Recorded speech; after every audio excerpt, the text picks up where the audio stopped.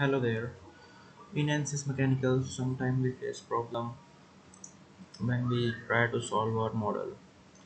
Uh, First of all, we get a warning that some elements are with reduced integration, and then our solver is stopped with the following error. Solver private warnings or error have been encountered during the solution. And the warning is at least one body have been found to have only one element in at least two directions along with reduced integration. Now this reduced integration is the problem. Uh, there are several reasons due to which we have to increase our mesh size. For example, in very large assembly or very large model, we have to increase the mesh size to decrease the memory consumptions.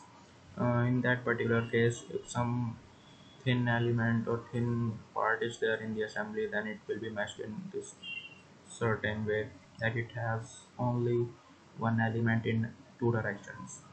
For example, in this case, this thin strip has only one element, one mesh element, you can say, in x and z directions. However, in y direction it has four elements.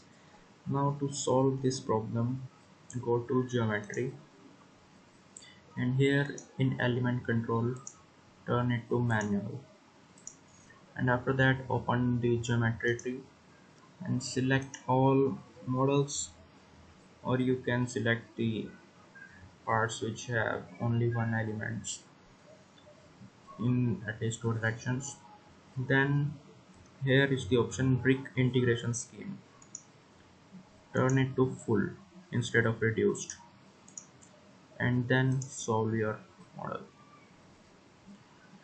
Now this time the problem is solved and you will get your results. In this case I have got green check marks.